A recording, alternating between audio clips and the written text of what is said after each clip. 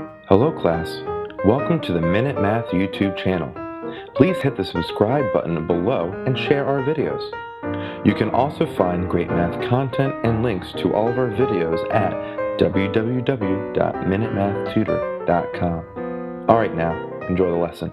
Hi, I'm Sean Gannon, and this is Minute Math, and today we're learning about markup, discount, and tax.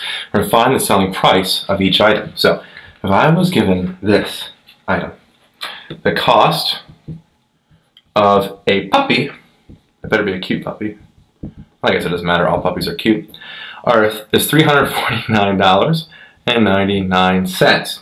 Its markup is 41%, and its discount is 23%. 23% discount there, okay?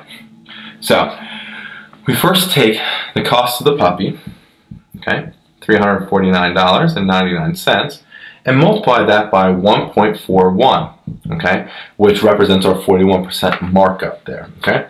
This gives us a value of $493.49, okay? Now to calculate the discount, we take 100% and we subtract the discount of 23%. That gives us a 77% of that price that we're going to pay, okay? That's how we do our calculation. So we take the $493.49 and multiply that by 77% as a decimal, 0.77.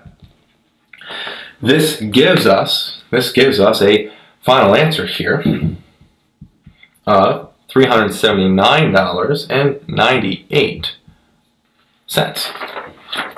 Quick recap, we're given a cost of a puppy, $349.99. Our markup is 41% and discount 23%, okay? And we define the final sale price of this puppy. Well, we take the cost of the puppy and we calculate our markup of 41%. Then our discount of 23% means we pay 77% of the final markup, right? Or 77% of the after markup price, okay? By multiplying that by 0.77, we get our final answer here of $379.98. Hi, I'm Sean Gannon, the creator of Minute Math. And if you like this video, please hit the like button that's right there. If you have a mathematical question, just add it to the comment section below. And lastly, if you want to see more videos just like this one, hit subscribe. It's right there. But as always, thanks for watching.